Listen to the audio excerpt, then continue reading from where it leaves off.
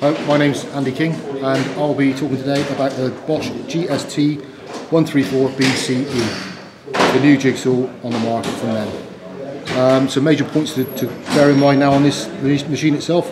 It's now got two new roller guide systems here which help retain the blade and stop it from drift. This is obviously where it starts to undercut or move away from a line. Simple to use, open, slot in the blade, lock, done. That's all there is to it. And you've now got this double lock there, which just holds the blade in position there on these two rollers. Keeps everything nice and sweet.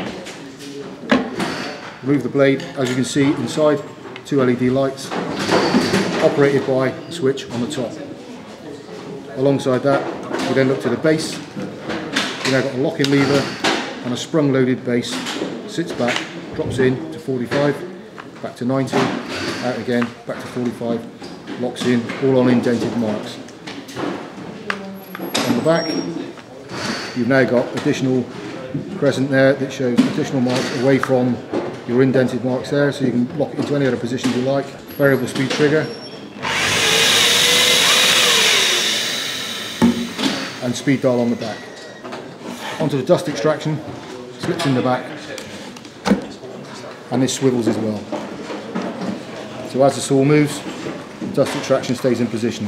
Much easier when you're going around corners or anything like that. On the side you've got your standard pendulum action, much the same as any other jigsaw, and a dust blower.